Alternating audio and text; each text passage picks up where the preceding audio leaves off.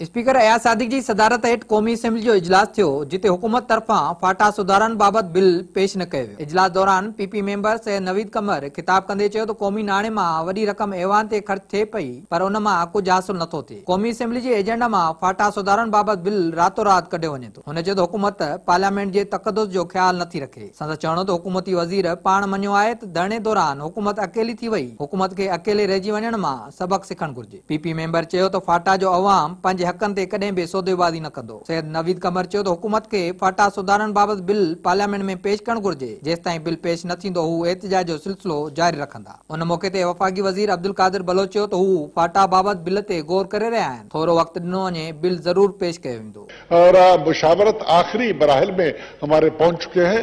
इंशाल्लाह बहुत जल्द एक नतीजे पर हम पहुंचेंगे और जनाब स्पीकर इंशाल्लाह आपसे रिक्वेस्ट करेंगे थोड़ा सा मौका में मजीद दे दे। हुन चयो त मुखालिफ़ रुगो फाटा जो हिकु नुक़्तो ज़हन में रखी छॾियो आहे। हू फाटा बिल में वधीक देर न कंदा कि 25 नुकात में से सिर्फ एक नुकात है जिसके ऊपर ये बिल लाया जाना था।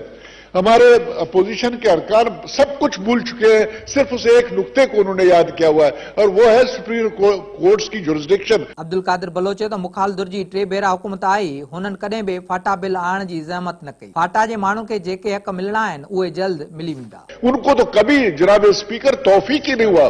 3 मरतबा उनकी हुकूमत इससे पहले भी आई, इससे पहले 2-3 पार्टियों की हुकूमतें आई है, किसी को तौफीक नहीं हुआ कि इस सब्जेक्ट के ऊपर वो कोई कार्रवाई करे या कोई बिल लाए। मुखालिफ़ जे वॉकआउट बाद कोरम जी निशानदेही करण ते स्पीकर अयाज़ सादिक इजलास जी कार्रवाई अणॼाणायल मुदे ताईं मुलतवी करे